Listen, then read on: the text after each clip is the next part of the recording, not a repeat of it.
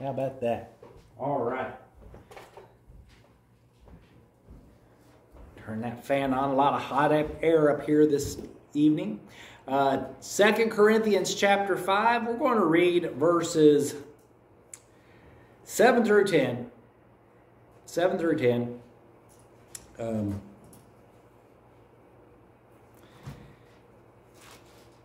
says, "For we walk by faith, not by sight.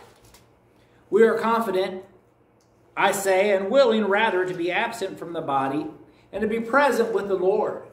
Wherefore we labor that whether present or absent, we may be accepted of him. For we must all appear before the judgment seat of Christ, and that every one may receive the things done in his body according to that he hath done, whether it be good or bad." Let's pray. Dear Heavenly Father, we thank you tonight that you've allowed us to be here. We thank you for your word. We beg for your presence tonight, Lord. We just ask that you would give us the strength, give us the wisdom, give us the words that we might preach the word of God. We ask that your blessing be upon each and every one of us, that we would hear, that we would receive, that we would obey your word. Forgive me my sins, enable me to preach. All these things we ask in the precious name of your Son, that you would receive the glory. Amen. Amen. I was telling them earlier that I was going to call this the walk of faith, and then I thought, well, we could say walk this way. That might get more attention, walk this way. But in any event, whatever the title ends up being, we are talking about the walk of faith, the way that we should walk. Paul here tells the Corinthians believers, we walk by faith and not by sight. Now that's a difficult thing, is it not? To walk by faith and not by sight. As we look around, and I think it was a week or so ago, I preached about Elisha and his servant, and he asked that the Lord would open his servant's eyes that he would see. Faith gives us eyes that see things that we might not normally perceive. As we walk by faith. By the way, I will say this. This thought entered my head just a second ago, and I almost lost it. It doesn't take long. But I believe that the more we walk by faith, the easier it becomes. The more habitual it comes, the more easy it is that we would trust. And I was thinking about something that back when we were in Ohio, and saw something on the news about those that were physically blind. And it says a lot of what they do is their muscle memory is so used to where things are that they are able to walk around their houses and just walk the correct number of spaces and know where they are. And I believe they might have even said, that you could walk around your house if you walked around your house for a while. So I decided I'd give it a try. We started in our bedroom, which was all the way down the hall. And so I will start in the bedroom. I'm going to close my eyes, and I'm going to attempt to walk into the kitchen. In order to do that, I had to come out the bedroom door, take a right, walk down the hall so far, take a left, and then walk into the kitchen. So I closed my eyes without practicing, without counting steps, without doing anything. You know what? I ended up in the kitchen. I ended up in the kitchen. Why? Because I had made that walk so many times over so many years that I just inherently knew how to walk, where to walk, how not to bump into things. I think the more we practice things, the easier it is and the better we do. These ladies that play the piano here at the church, they can tell you that the more they practiced as they were learning, the longer they did it, the easier it became.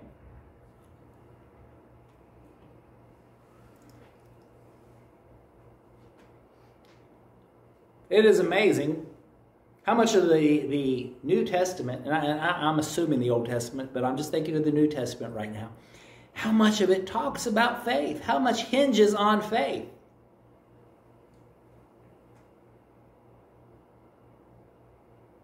Verse 7 says it talks about our walks, perception. And as we've already mentioned, faith, not sight. It would be an easy thing for me to do to come and walk down these steps, sing.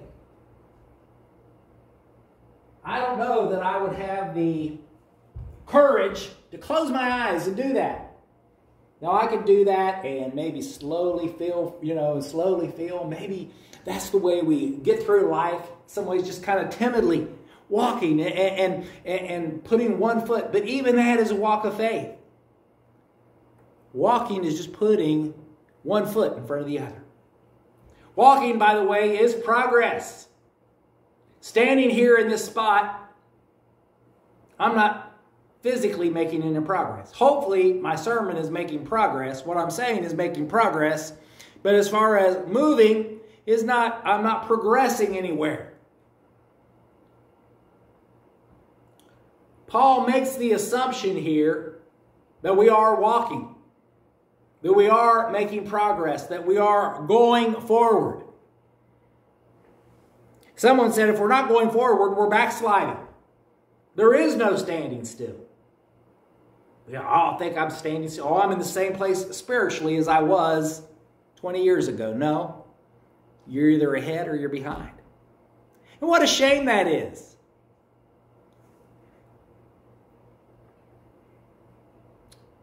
You remember Bill Clinton's question that he asked when he was running against George, was it H. Bush that he was running? W. Bush. No, but H. Bush. He was running against Bush Sr. And he asked the question, and many people said that the election hinged on what he said. He said, ask yourself this question, are you better off today than you were 4 years ago? And people looked at themselves and said, well, I don't feel like I'm better off. We never feel, by the way, financially that we're doing what we should be doing. And it is believed that many people voted on him because that question, they were like, oh no, I'm not doing as well. And perhaps it's because they had done so well prior to 4 years ago that they didn't see any progress. Are you doing better spiritually than you were a year ago, 2 years ago, 3 years ago, 4 years ago, 10 years ago?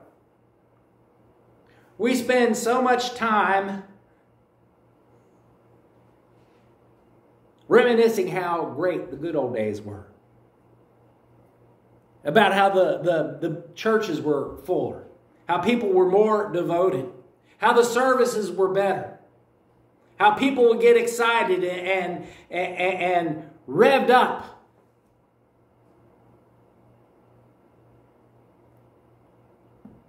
That's not faith's walk. That is not the walk of faith.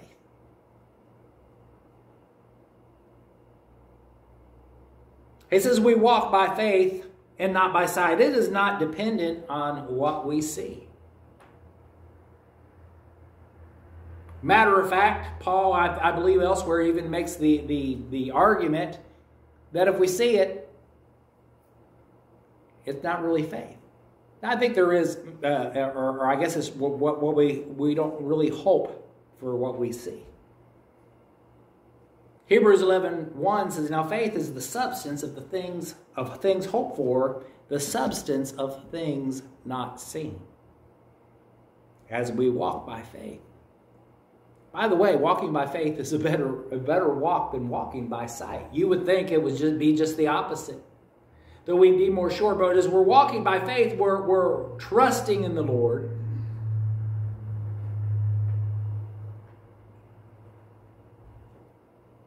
Many times we walk by sight and we see. Well, I'll give you an example. Not necessarily walking, this is climbing. We had Kyrie with us yesterday, and we went to the park. And we took a walk. We took the dogs for a walk, and we took her, and we went to the play area. And we get to the play area, and there's this ladder tower or whatever. You could climb up on the outside. You could climb up the inside. It was basically all just bars. And she got halfway up, and she couldn't go any further. Now, she said she couldn't climb any further. The rungs weren't any further apart than the ones down below. But as she got at a certain point, she saw how high she was. She saw where she was. She didn't see a way to progress, and she was stuck. She yelled for help. Well, she wanted him down. I had to go, and I had to climb in this thing that was about this big around, made for a child. Squeeze my way in there and get her down, and then I've got her additional body, you know, and we're getting her down. But she looked around and she lost faith in her ability to go any further. Sometimes we look around and we can't go any further. We look at the world, we get discouraged, we can't go any further. The reason why many of our churches are dying is because we look around and we say our churches are dying.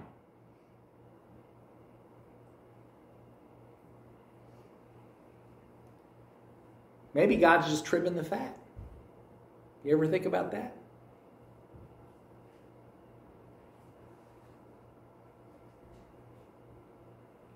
Faith is the substance of things hoped for, the evidence of things not seen. Things we do not see, but believe. Once again, it's easy to believe in something you see.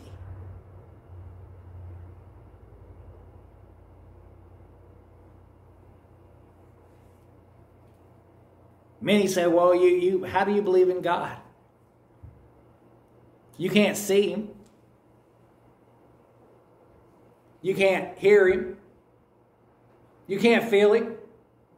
How do you believe in God? It's like, how can you not believe in God? You can see the world. You can see His hand in everything. The very fact that the earth is rotated on a certain axis, and it revolves at a certain speed, and it is at a certain distance from the sun and the other planets and the moon, and everything works together, shows us that there is a creator.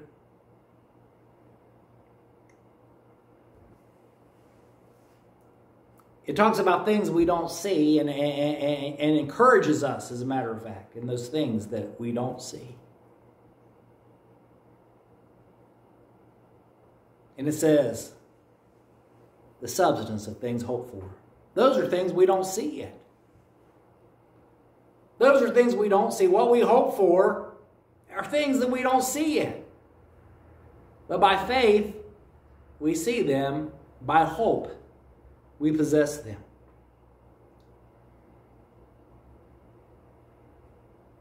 Now, walking by faith not only involves the things that we don't see and the things that we don't see yet, but walking by faith means that we are not destroyed by what we do see. We're not discouraged by what we do see. As a matter of fact, when you look around and see how things are turning out, that should give us more hope. That should give us more excitement, because we know the time is near. Now, to the Christian, we look around and the Bible says, when you see these things, look up, redemption draweth nigh. We preached not too long ago about how we are closer now than when we first believed. So there's an encouragement in that. Well, the devil, it says he sees these things and he's going to send the beast with wrath because he knows the time is near.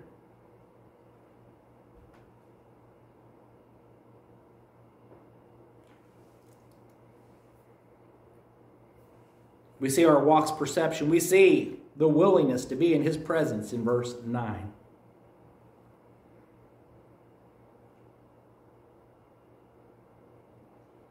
Let's read verse 8 as well, rather. I believe that's the verse I want anyway. We are confident, I say, willing rather to be absent from the body and to be present with the Lord.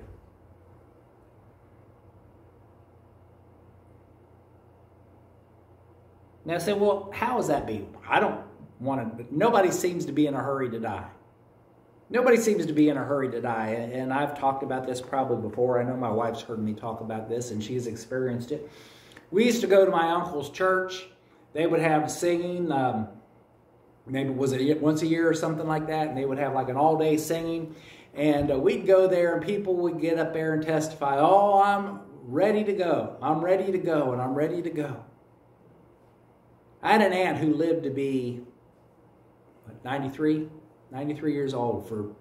She planned her funeral for a good 20 years. She's always talking about she was ready to go. She was ready to go. They got, my nephew got married in New Orleans, and a bunch of them got on an airplane. My sister, my mom, my aunt, and her daughter, my cousin. They were on this airplane, and they got into some rough turbulence. And she said, oh, we're going down.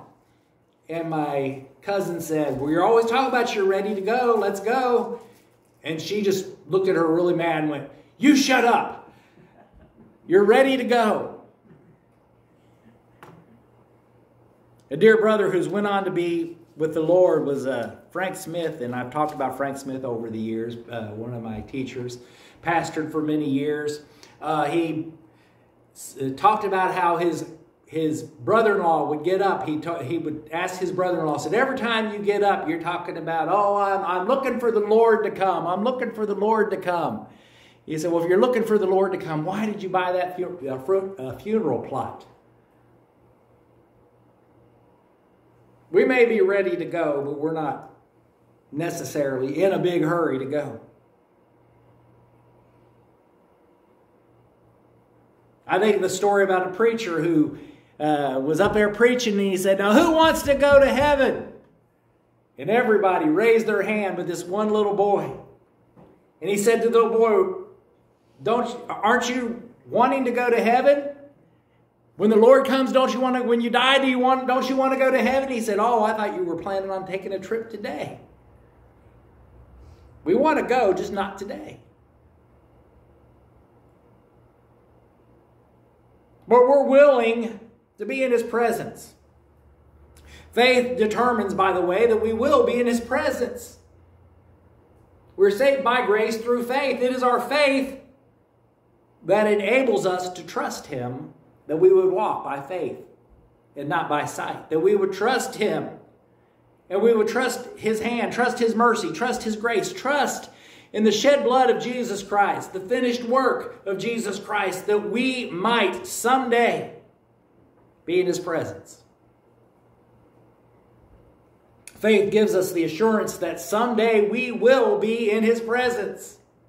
The reason why Paul says that he knows that being absent from the body means to be present with the Lord is because by faith he has received these things and he knows beyond a shadow of a doubt. Matter of fact, if you don't know beyond a shadow of a doubt that if you are to leave this body, whether it be tonight, next week, next year, whenever, if you don't know beyond a shadow of a doubt that you would be present with the Lord, you need to get things right.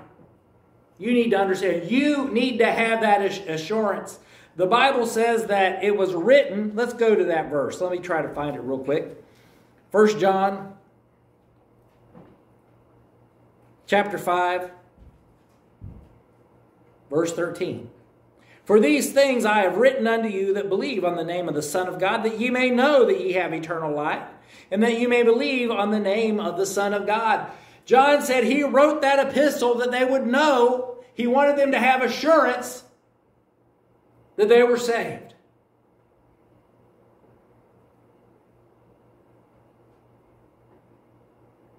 Faith is not just hoping for the best when we die. Faith is not just hoping that all the boxes are checked when we die. Faith is knowing that Christ checked all the boxes. That Christ bought and paid for our salvation. And we have the assurance, our assurance is in Him.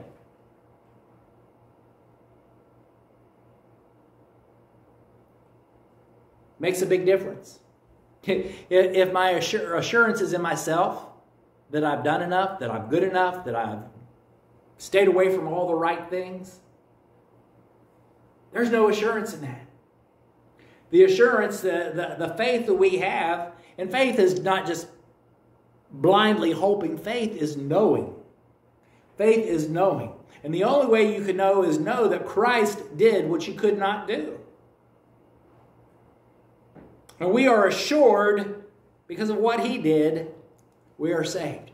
Now, I meant to make this point this morning, since most of you were here this morning. I can go ahead and give it to you now. When I was talking about David and Goliath, I said that Goliath's faith was, and I don't think I used that term, but basically Goliath was trusting in himself. He was trusting in his own might. He was trusting in his own strength. He felt that he would deliver himself in the battle.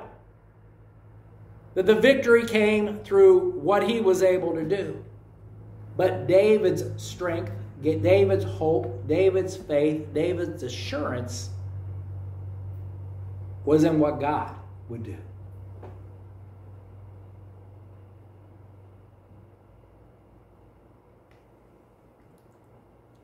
Did I mention Goliath thought he was all right?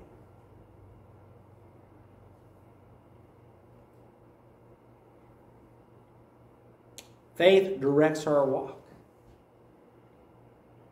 Not only do we have faith that we would be in His presence when we're absent from the body, faith also tells us that He is present here in our lives today, right now, right this second. He is in the midst of us, Jesus is, when we gather together. The Bible teaches. But even when we separate, we go apart, He is there with us. Now, that should give us two things, at least two things that I can think of right now. That should give us the confidence that He is there and we are not alone. And we can rely on Him and He guides us and He directs us. But it also should keep us from sin, knowing that He is there.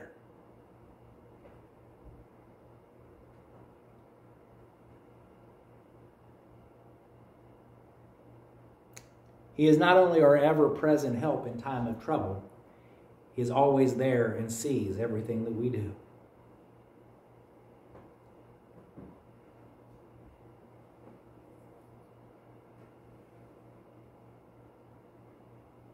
So we see our walk's perception, we see our willingness to be in His presence, and finally we see our work to please Him. Our work to please Him. Now, brother, you've been preaching about how we are not good enough and how we need Him and we have to trust Him by faith and it is His work that saves us.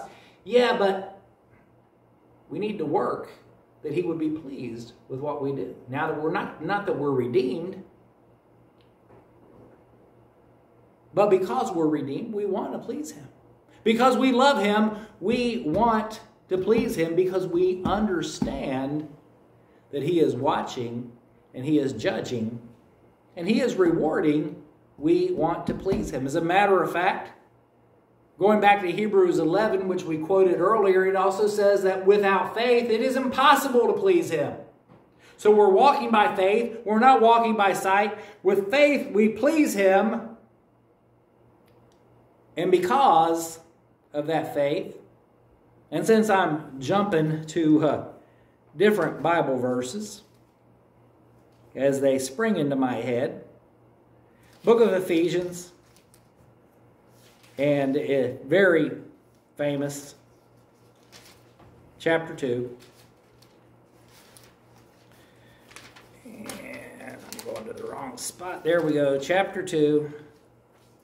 Now we know these verses. We preach on these verses. These are life verses that we live and we've been taught and we preach over and over again. And the reason why we preach them over and over again is because they're so vital and so important. It says in verse 8, "For by grace are ye saved through faith, and that not of yourselves. It is the gift of God, not of works." Now we've already covered all that, have we not? So Brother Duncan doesn't need to continue on to that to preach anymore. But then that next verse is, "For we are his workmanship, created in Christ Jesus unto good works, which God hath before ordained that we should walk in him." We are not saved, and you're like, "Oh, brother, we know this. This is Christianity 101. Well, let's go over it again. We are not saved by our works, but because of our salvation, we should work.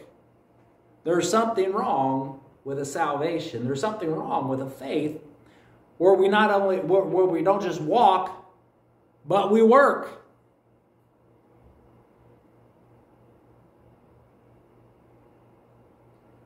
Because after he says all that, he throws in verse 9, "Wherefore we labor, that whether present or absent, we may be accepted of him." You know, he uses that word labor.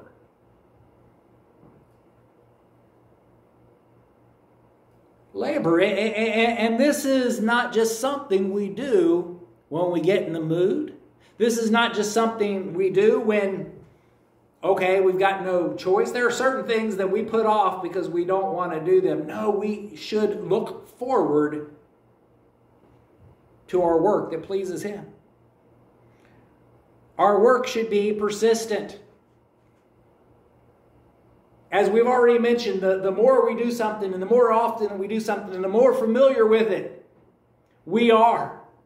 We should be in the habit of working for the Lord. We should be in the habit of witnessing for the Lord. We should be in the habit of reading our Bibles. We should be in the habit of attending service. And everybody I see here is in that habit. I don't see any unfamiliar faces. Matter of fact, the ones that are here right now, I would be more shocked if you weren't here than when you come through the door. You know, there's certain people you're surprised or you're like, "Oh, look who made it today." And there's other people, it's like if they're not here, it's like something is wrong. Something has happened. They're sick. They've had a flat tire. Something is wrong.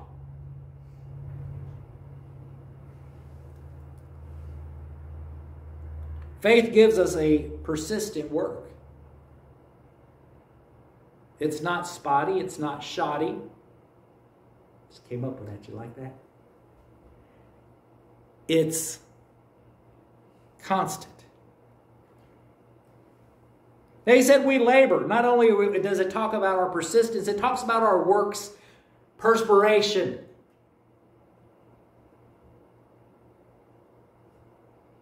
Work isn't easy, is it? When Adam had to work, the Lord said, "It's by the sweat of your brow." When we work, it can be demanding. But isn't work also rewarding? Now I believe we get rewarded when we're doing the Lord's work. I believe we get rewarded here on earth. And I'm not talking about, do a work so God will give you some material blessing. I'm just talking about the spiritual blessing. I'm talking about the blessing that we get when we're busy at the Lord's work. When we're busy about the Father's business.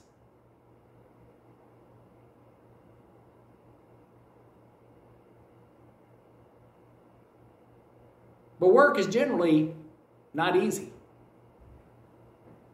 Work should be hard. As a matter of fact, if we get too comfortable, now we talk about work. What about working out? I don't see any bodybuilders in here. I don't see any fitness models in here. But at the same time, we understand the concept of working out. When somebody works out, when somebody does physical exercise, whether it be lifting weights or some kind of aerobic activity, what happens after a while? Their bodies adapt. They get used to it. They get stronger. And it's not so hard work anymore, is it? Maybe they don't sweat as much. Maybe their body isn't fatigued as much. Maybe they're not as sore the next day. And it's funny, I've noticed as I get older, I don't get sore the next day. 2 or 3 days later, all of a sudden it'll hit me. I don't know why that is. But in any event, what do those people do that are committed? They try to go up a level. If you're lifting a certain amount of weight, after you get used to that, the idea, the concept is lift more weight until you get used to that. We're content to get to a certain point and then just stay there. Our work no longer becomes a walk. We start to coast. You ride a bicycle, you're going up a hill, you got to pedal. Steeper the hill, you got to pedal harder. The more exertion you have to put into it. But you get to the top of the hill, what happens? You go down and you just coast at that point. Sometimes we just coast as Christians. We're just willing to go and enjoy the ride. But when we're coasting, it's you're not coasting uphill, you're coasting downhill. We're going downhill when we're coasting. This is good stuff. Somebody will write this down. This isn't me. This is God talking. I didn't have any of these ideas before I stood in this pulpit.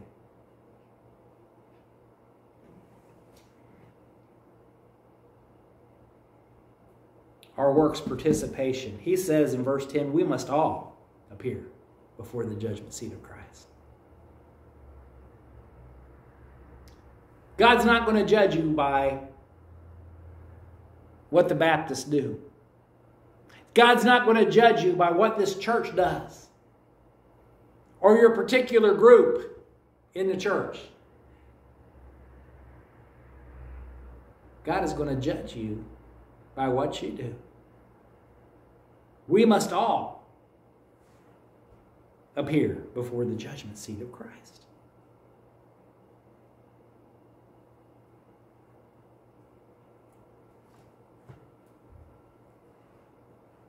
In our worthy production, we will receive the things done in His body, not in our body. You know, we often think while we're still alive, we preach on that. Well, we can only work while we're still alive. We can only be busy while we're still alive. We can only earn rewards while we're still alive. After we're dead, after this, the judgment. That's the cutoff point. It says the things we've done in His body, is the Lord's body, is the Lord's church.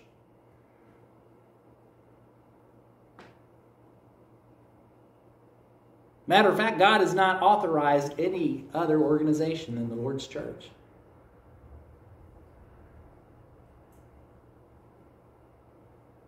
According to what He hath done,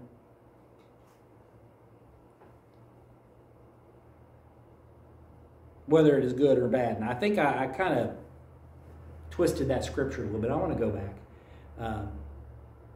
We point out when other people twist scriptures and stuff. Probably what that is saying, I talk about His body, be the body of Christ, but I think it's talking about each individual's body. So just strike that stuff. But according to what He had done, whether good or bad. We're going to stand before the judgment seat of Christ. We're going to stand in that judgment seat. I believe I've said this not too long ago, and I didn't want to spend a lot of time on this verse because I know I've preached it, and I preached it, and I preached it. But at the same time, it was part of our text, and I wanted to point it out a little bit, but we are not judged on whether we're saved or not at this judgment seat. The very fact that we're at the judgment seat means that we're saved. There's a whole different judgment for the lost, the great white throne judgment. And once again, I've said it over and over again. Don't want to take a lot of time. But we are judged by the amount of reward. And the terror that we have and the fear that we have that Paul talks about is not losing our salvation, but losing reward that we could have had. That reward is eternal. That reward, it's like this is your payment and this is what you're going to have through eternity. There's no more opportunity to earn reward. And I believe that's what the terror is. Now, if you believe that, that's faith. And if you have faith, you're going to walk and you're going to work and you're going to desire to please Him. That our work would be accepted. The only work that's going to be accepted is the work that we do in His name. Would you stand?